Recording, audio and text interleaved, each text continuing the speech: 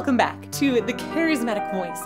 Lynyrd Skynyrd is a well-known name, and I have heard a few songs by Lynyrd Skynyrd, but today I found out that Lynyrd Skynyrd is not a person. It's a band, and the lead singer is not named Lynyrd. The current lead singer is actually the younger brother of the original singer who died in a plane crash. The more that I learn about this band, the more I am intrigued and I want to know so much more. So today I'm going to do my first deep dive on a song that I actually don't think I've ever heard before. Let's get to it.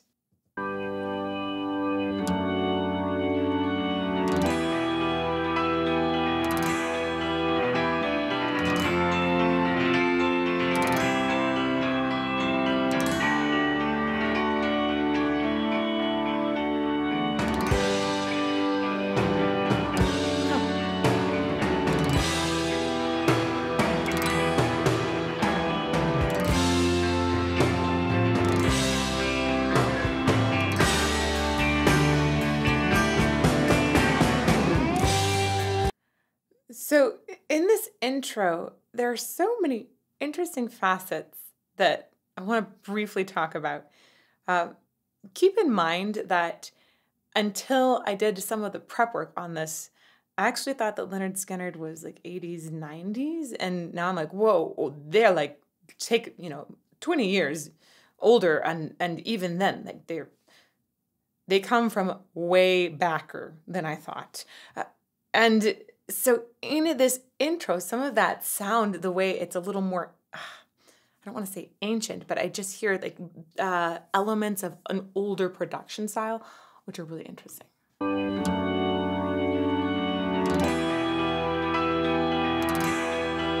Right here, one of the things that grabs my attention is the way that I'm hearing different sounds that feel like they're almost in different spaces, right? You have this organ that feels very front, and then there's also a little bit of a guitar that feels like it's front and center, but there's something else that's starting to creep in the background in this, and it feels really verby in this space, like a lot of resonance. Back one more time.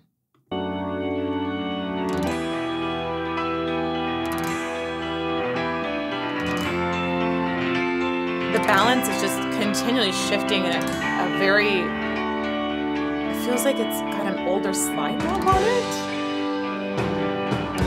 And I'm also thinking about how all the instruments are placed.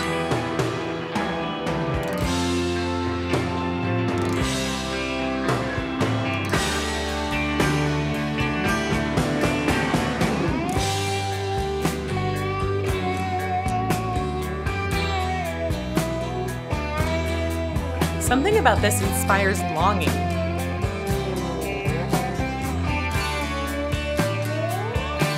Ooh.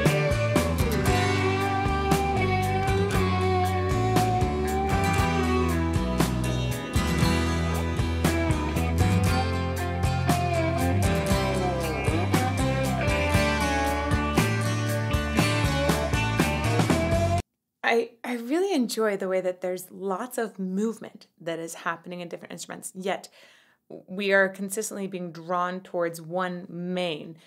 And sometimes that main will have tons of movement, but sometimes it'll be a little stagnant and let us briefly think about the movement that's happening in other areas and then be drawn back towards that main. I'm going to go back again. The slide in there just also was super delightful.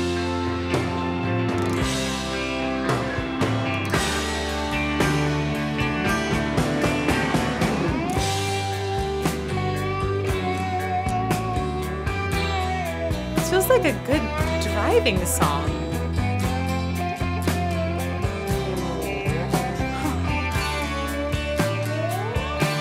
Yeah, I love that part.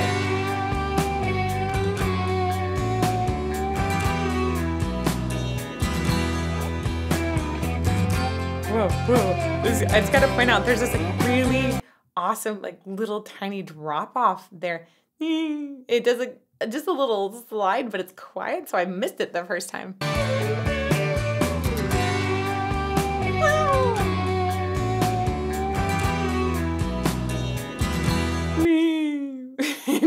That's so fun.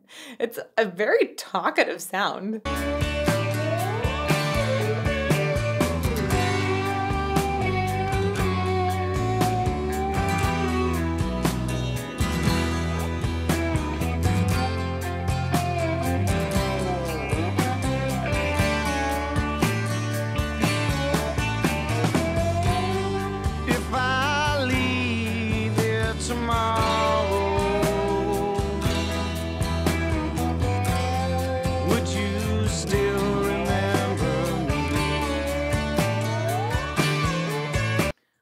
Wow.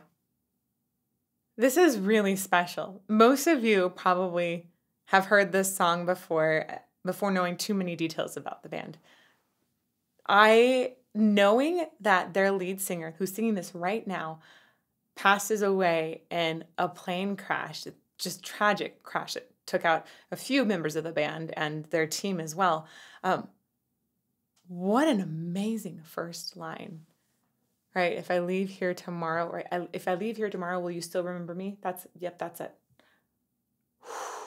Whoa. What a punch. Ooh. Wow. And so awesome that we are still remembering. Wow.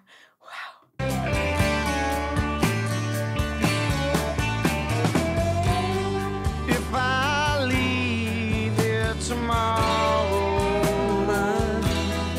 so much nasality in that.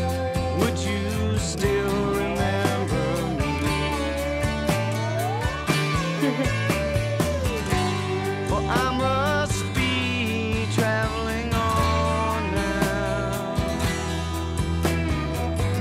'cause there's too many places I've got to see.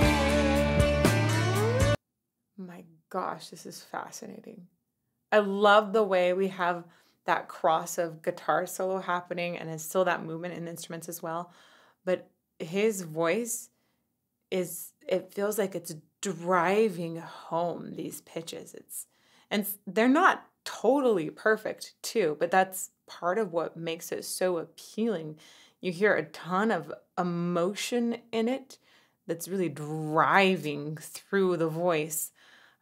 And I hear a tension in his sound, yet it doesn't feel overdone at the same time. It's got this beautiful combination of opposites in the tone. Okay, I'm going to go back. This almost feels like early grunge. If I leave here tomorrow, Especially on Tomorrow. I feel like Eddie Vedder could be singing that too. would you still remember me? Well, I must be traveling on now, 'cause there's too many places I've got to see.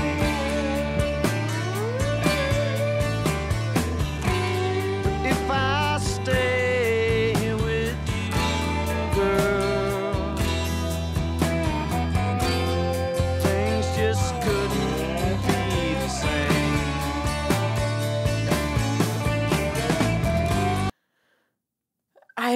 I like the way the melody has some repetition in it. It feels a little catchy already. I think it's got a simplicity to it that lets some of those elements of the drive, and there's just like a certain edginess to it. It lets that stand out and sort of stand on its own even stronger. It's pretty cool. Ronnie Van Zant. That's the name of our singer right now. I'm just going to start calling him, Ronnie V. Ronnie Van Zant. What's the short for his name? I'm really curious. A lot of people, shorten Dio to just be Dio. But he's also a Ronnie. So Ronnie Van Zant, do people call him Ronnie? Let me know in live chat, please. I'm not sure how I'm gonna call this person throughout this song. Maybe I should go by the full name for now, just to be polite. Girl, things just couldn't be the same. Yeah, he has a ton of soft palate drop in his sound. So soft palate is down and it's going through this kind of nosy area, which gives it a lot of focus on the sound and a little bit of gnarliness. 'Cause I'm as free as a bird now, and this bird you Doubled? cannot change. Oh, and the bird you cannot change. And this bird you cannot change. Lord knows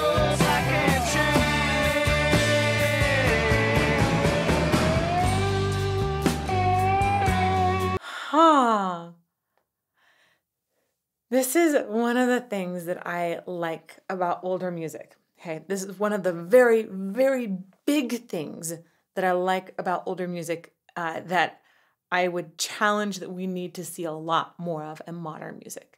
And that is fluidity in the tempo.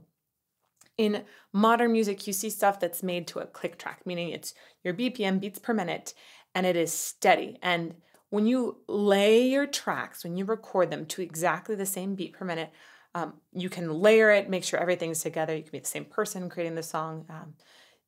That is way easier to produce. There's some pretty cool stuff like beat mapping that you can use in different production tools at this point.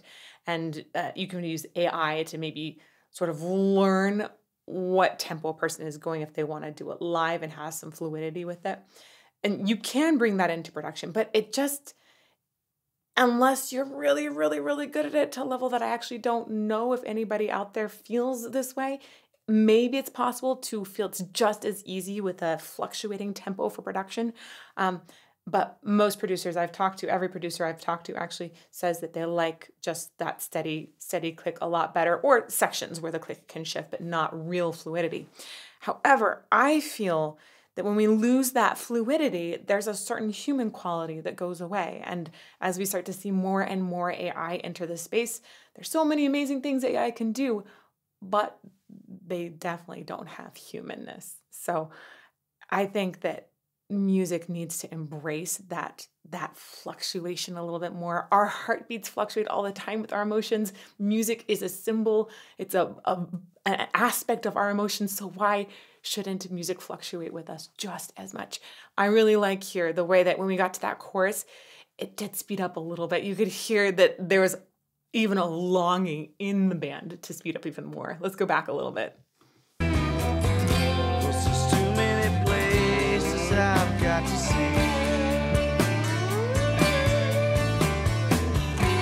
But if I stay with you, girl, I went back too far, I think. That's okay, it's great. Let's listen again. just couldn't be the same. 'Cause I'm as free as a bird now, and this bird you cannot change. That's a really great moment. I was wondering what exactly triggered that extra vocal double there. And it's right after he says, I'm as free as a bird now. So it makes me think like he's got maybe 2 wings or something. That's where the shift in the song has happened, is I'm a bird. I'm free. I'm going to go fly. 'Cause I'm as free as a bird now, And then double here. and this bird you cannot change. Oh,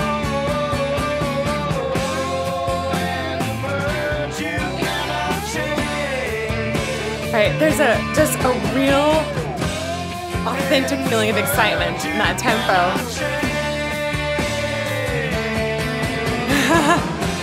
Lord knows I can't change.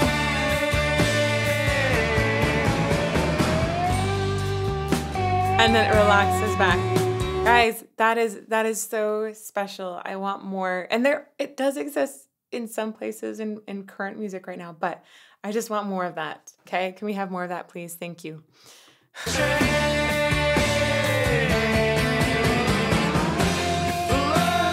knows I can't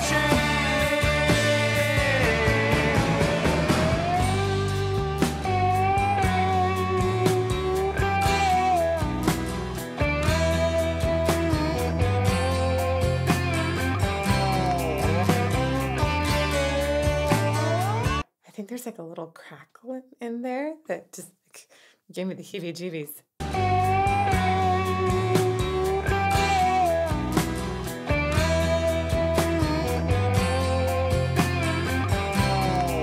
Yeah, okay, yeah, that's it.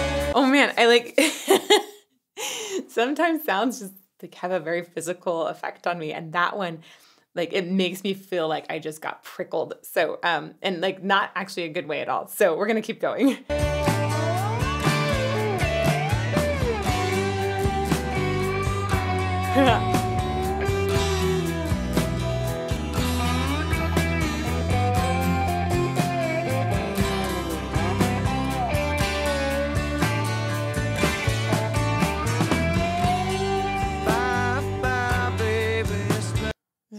pause. I'll go back a little bit. There is something so wonderful in this guitar solo. I am finding it difficult to put into words why I like that so much. I think it might be the way that the pitch feels like it's got a basis, but then it very purposefully wanders away. There's some really long slides, but the melody also, even without the slides, just has a longing element. It feels very sentimental. Okay, back just a little bit and we'll keep going. Mo.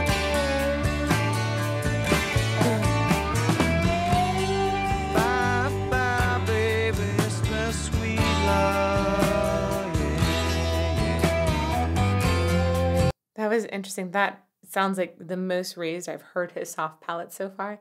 And he accompanied that by adding a little more air into the sound. It just feels very, very intimate there. Bye, bye, baby, it's the sweet love. Oh, this feeling I can't change. But please don't take it so badly. 'Cause the Lord knows I'm to blame. That verse just sounded so introspective. And he brought it in right at the very beginning with that air and the slight shift in the tone quality, definitely decreasing the dynamic as well. But it feels like somebody really peering into their soul. Oh, it's like such a private conversation that I feel really lucky to get to hear. 'Cause the Lord knows I'm to blame. But if I stay here with you, girl, things just couldn't be the same. Some really nice layering of, it sounds like strings or maybe like a string synth is what it really sounds like in the background there. Brings out just a little bit of extra emotion by layering that in. Let's keep going. Things just couldn't be the same. 'Cause I'm as free as a bird now. And this bird you cannot change. Exact same technique of doubling right after free as a bird. By the way, am I remembering this wrong? Isn't Freebird a burrito? Okay. A restaurant? I wonder if that's named after this. Random thoughts. You guys probably know the answer to that much better than I do. I would never have associated it before now, so that's fun. Lost the train of thought again. One more time. Oh, strings, motion, doubling that happens right after Freebird. Doubling. That's what it was.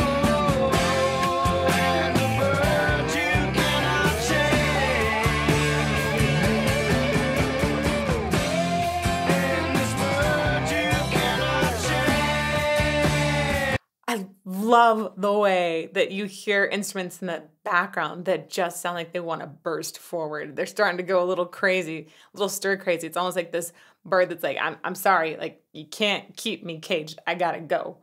I feel like this is a great anthem for many, many teenagers that are just going, I gotta go experience life. Most teenagers find it very difficult to stick to one thing or one person.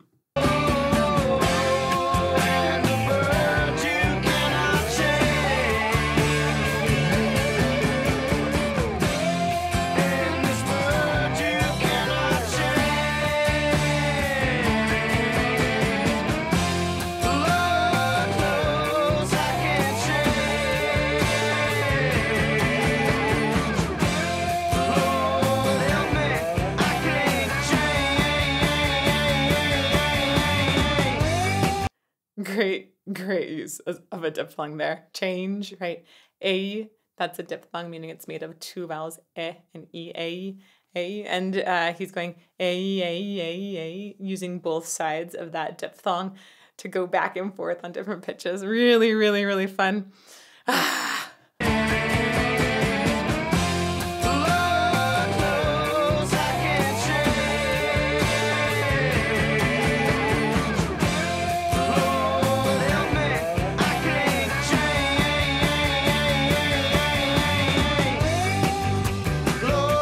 Hey, tempo.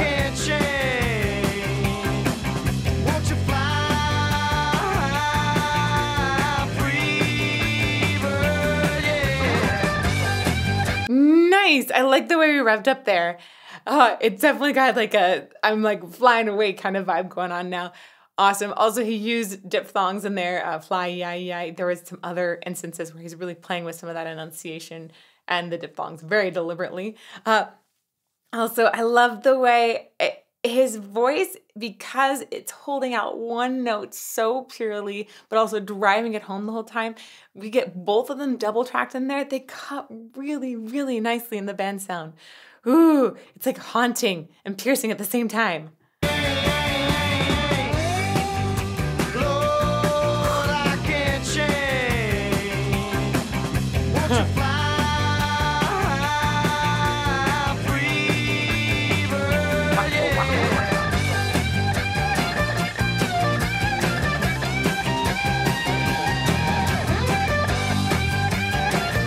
Also, it's like a wheel going, or a train.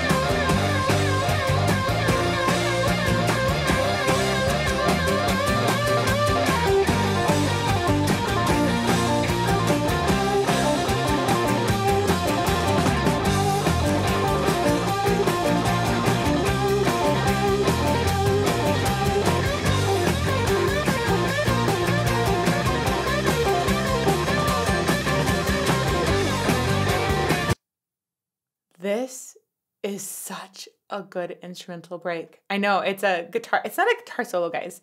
It's a guitar duet. I can stop it. I'm allowed to stop it. You guys are probably just screaming at me right now. I gotta talk briefly about what's happening here that I find so fascinating. We're gonna go back to the beginning of the solo section, duet section, and I'll start from there and just let it go until I have vocals back, and I promise. Okay, so I know we have what I think it's Gary Rossington and Alan Collins. I'd read that they have some sort of iconic guitar solo in this song, but I thought we were going to have a trade-off, and instead it sounds like they're often playing the same melody, doubling it, and then one will just sort of start to unravel on it, and the other one will unravel, but they'll come back. It's this like sort of amazing dance that they're doing together. It is brilliant. It's like what I want out of an opera duet, but it's guitars. Anyhow, it's so very cool. And I didn't understand it at first. I thought it was just the same player double, but then the way that it was starting to peel apart in different areas was so surprising. It's really, really, really cool. So we're going to go back and play it from the beginning of the duet section. There we are. Perfect.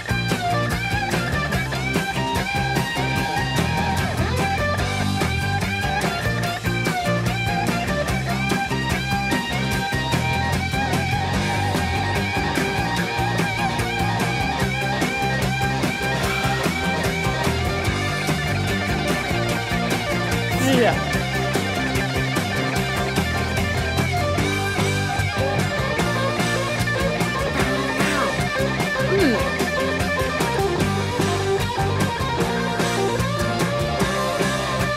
I love the way that peels away there.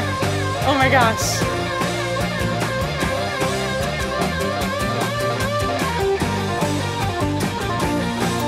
And such catchy melodies in little chunks.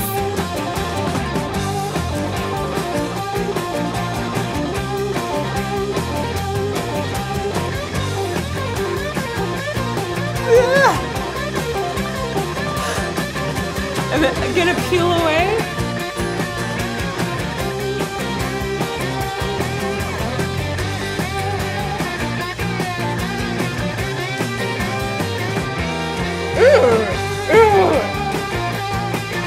That was a really cool breakup of the backing. And again.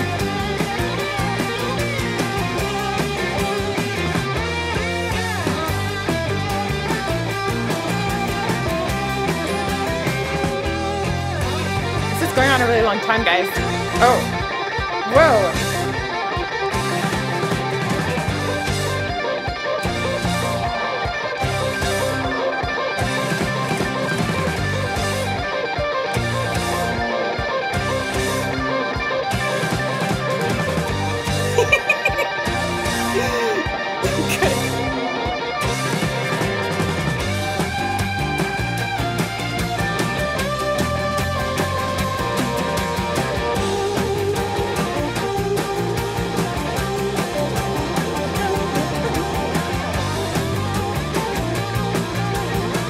Oh, I love that split of them there too.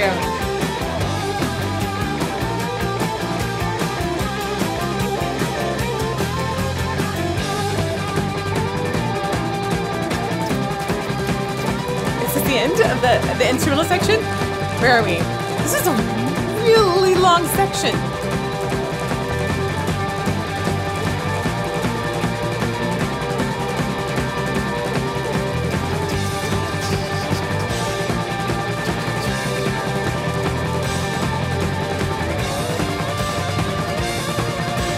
I don't know if I can take this anticipation any longer.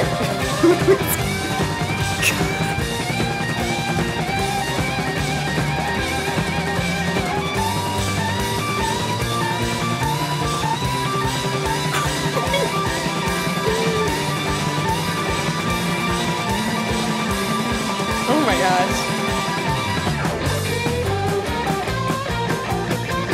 Where are my vocals? The vocals should come back in now, right?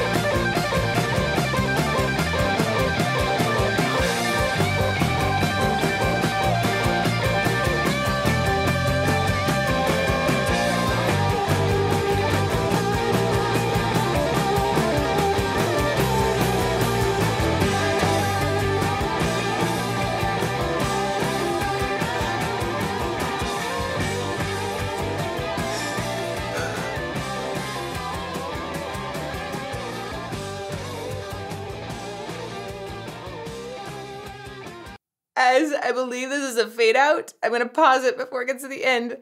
I told you guys I wasn't going to pause until the vocals came back in, not realizing that the vocals don't come back in. Oh boy, Elizabeth, eat your words. Oh my gosh. Okay, we have to go back and catch some of this, talk about what makes it so dang awesome. But first, what? How long is that? I knew it was gonna be long, but wow, that is that's pretty epic. That's pretty epic, and the way that they keep taking it to the next level in so many ways, like level up, level up, level up, level up. Whoa. Okay, we're gonna go back. Look at that. I think this is so funny. I love seeing these this sort of metric of basically showing most people are coming back right to here because I think that's where this solo section starts. Okay, we're gonna go back a little bit less though because we already talked about that section. So. Oh, that part. For some reason, it's similar to the Imperial March Star Wars pitches, and the rhythm even makes me think of that. So a little Darth Vader creeping in. I think, oh gosh, wait, was this written before Darth Vader existed? Life concerns. So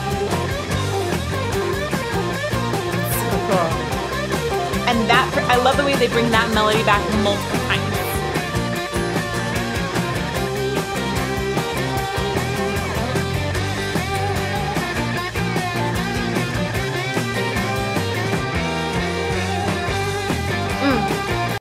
So we've got this driving feeling, and it just feels like it almost like tumbles as it's going towards the end here. And I love the way that has this bum, bum, bum. They have a words. They have a break in the rhythm. They switch it up, and instead you get these very emphasized, syncopated kind of beats that help you take a pause and reinitiate that rule of rhythm. Back just a little bit.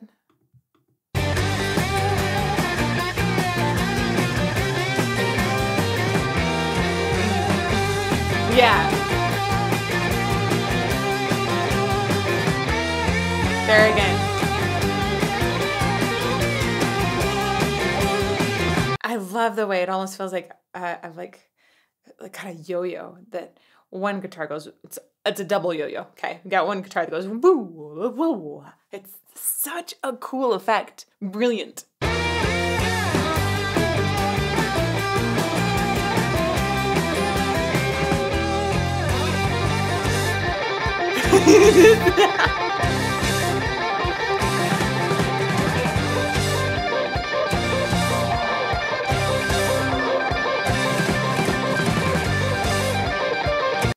I feel like this entire section is my brain when I'm really excited about an idea, but I have two possible directions I want to think about that idea in.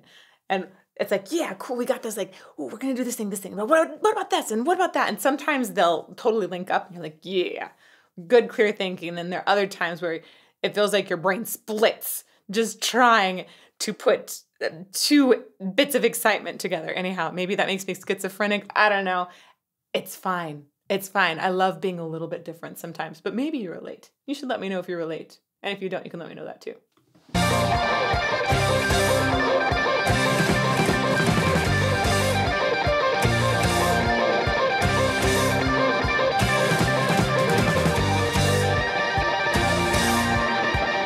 You're like, oh, they can't go higher. That was really high. They're about to level up again.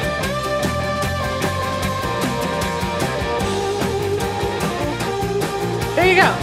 Little Imperial March. And bringing back that melody in the background one more time. They come back to these chunks. It's like almost like little leitmotifs that you have in Wagner. And that's the same thing that John Williams has taken and put into so many different movie scores, where there's really catchy bits of melody that get repeated in different places. And I'm hearing the same little bits composed throughout here that both guitarists are riffing on.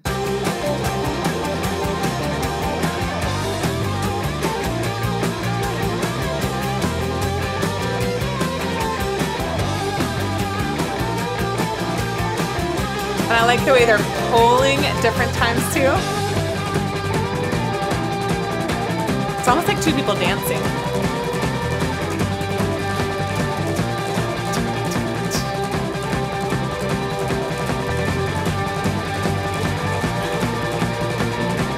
Anticipation!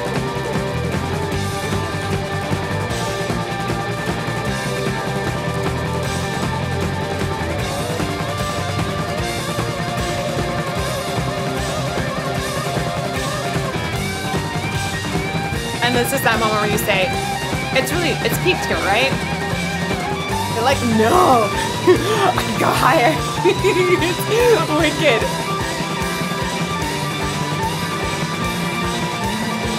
Oh.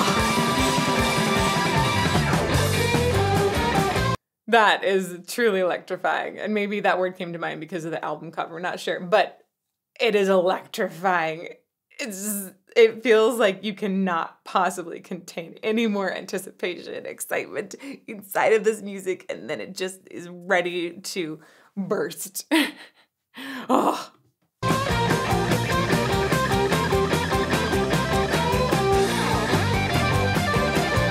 I love this sort of cascading echo pattern that they have in lots of spots. Somebody must have done a piano version of this.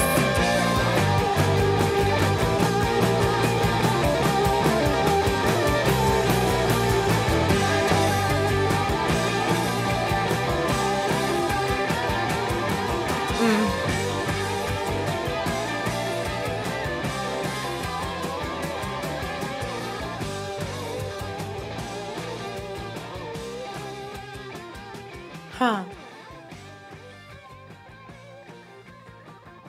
This must be incredible live. that is so epic. Wow. Like, I love the interweaving of all of these different leitmotifs, essentially.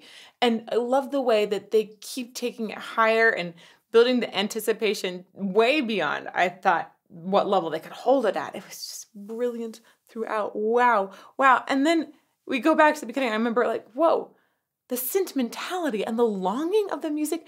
And I love this vocal style for this particular band that is not Lynyrd who's singing. That's Ronnie V. I'm going to call him Ronnie V for now. Please, again, let me know what people call him for short, okay? Let me know that in the comments down below the video or if you're with me in live chat. And if you'd like to see some more classic rock analysis, you can check out this playlist over here. May you fall more in love with music every day.